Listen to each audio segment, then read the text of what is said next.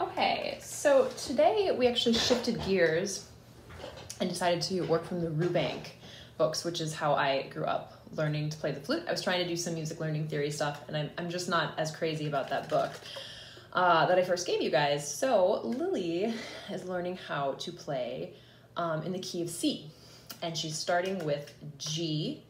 All right, I'm showing her, I sent her home a new fingering chart as well, but G is thumb, first, second, and third with pinky in this hand. Otherwise, none of these three fingers are playing. Here's my G.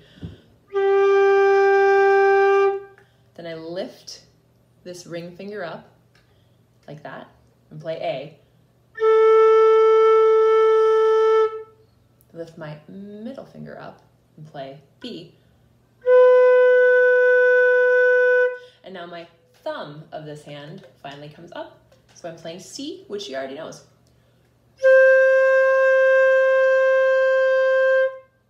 Right, and what we're doing is we're noodling around with those notes. So I called them sol, la, ti, and do.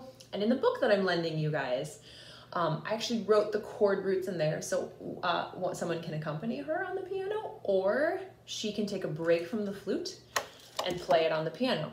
So there's like some little intervally, intervally parts, so we've got like C to G, and then B, and she's doing all of these little leaps. So if she wants, she can accompany herself and play it on the piano just to take a break from the flute, kind of like a little.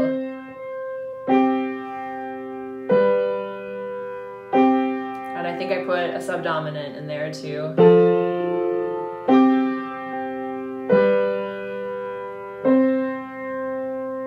So that's a nice way for her to kind of use her piano skills to help her out, and then she can play it on the flute again.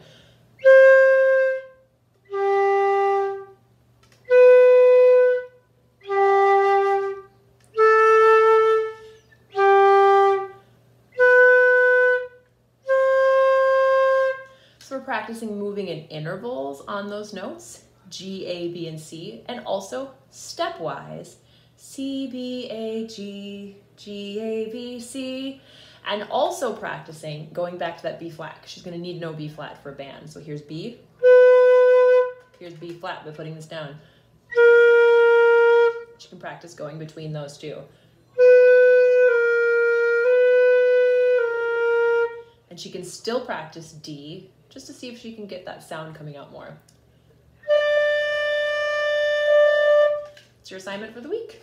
Have fun.